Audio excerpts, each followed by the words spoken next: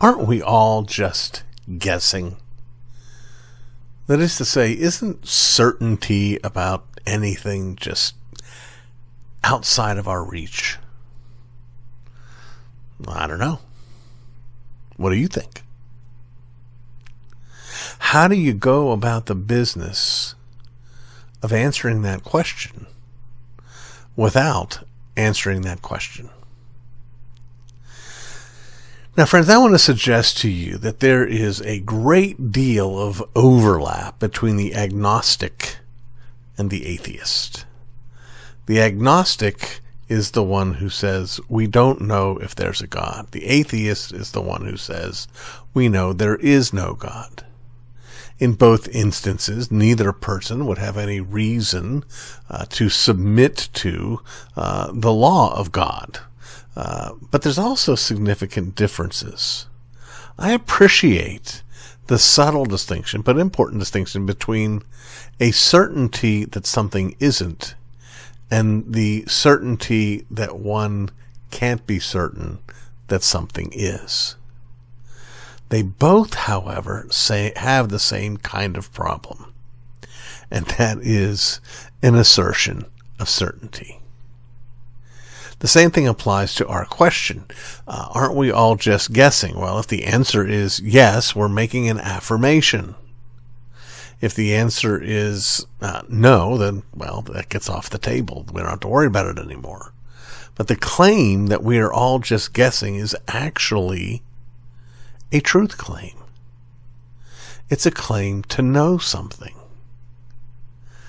I find it interesting that just in the same way that we tend to embrace an ethical relativism when we want to do what we want to do, while reverting to a view of ethics that affirms a transcendent standard when someone wants to do to us what we don't want them to do. In the same way, our skepticism about the capacity to know the truth tends to be off balance. That is, we tend to think that I can know the truth, but when you say something I disagree with, then I'm going to try to take the tack that you can't really know the truth.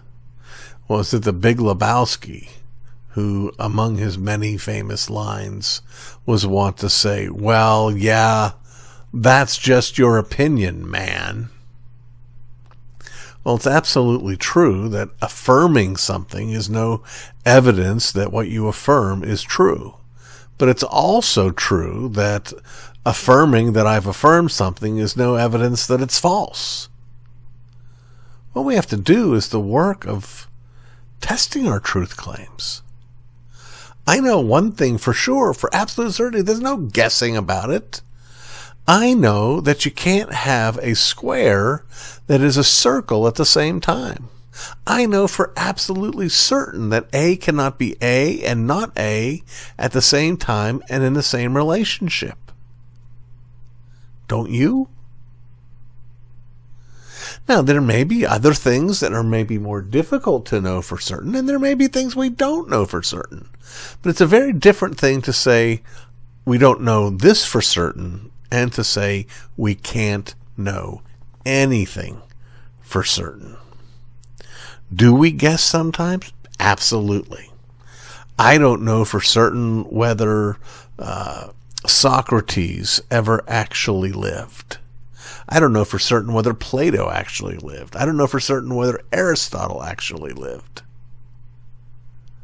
A pretty good idea, but I don't know for certain. But I live in light of my belief that it's probably so. There's a distinction in philosophy between what we call philosophical certainty and practical certainty. Philosophical certainty being absolute and complete certainty. There are things we can be certain of. There are other things we can have a great deal of confidence in. One thing we can know for certain, however, is that the claim that we can know nothing for certain is a claim to know something for certain. And it's inherently self-referentially absurd. It's contradictory. It's a square circle. It's not possible. Are we guessing all the time? No. Sometimes? Yes. but not all the time.